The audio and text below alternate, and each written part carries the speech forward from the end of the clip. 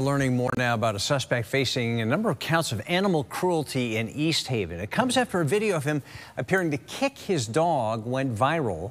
News 8's Brittany Taylor is live with more. Brittany. Darren, we are near Kenny Court, which is where the suspect was arrested. Today we spoke to a number of his neighbors. They say that they are shocked to learn of these animal cruelty charges. And just a warning, the video showing what exactly unfolded is disturbing. It's the video that made rounds on social media on Memorial Day. This man, who police have now identified as Salvatore Fallo, appearing to kick his brown mastiff, Enzo. Seeing that? No, that's devastating to me. Following an investigation, East Haven police arrested Fallo on a misdemeanor summons for 2 counts of animal cruelty and 1 count of failure to license. My wife was cleaning in front of the house, and we just saw the car went by here.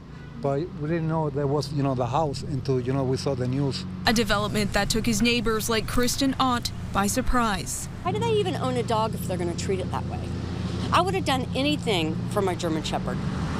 And the fact that he has a dog and he treats it that way, someone needs to take the dog and give it a forever home. We also spoke to a neighbor who says he's known the 68-year-old for decades, but did not want to appear on camera. Oh, it's just a bit disturbing.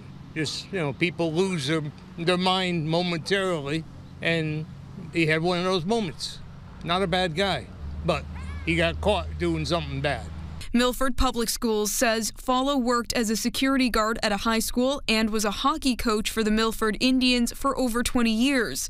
The district says he stepped down from coaching in 2018 and retired from his position with the school in 2019. Police say at least 2 people have reported seeing Fallo kick his animal. Enzo is now in temporary custody of East Haven Animal Control. Shocking, yeah. That's sad, I mean, it's surprising because we didn't see it,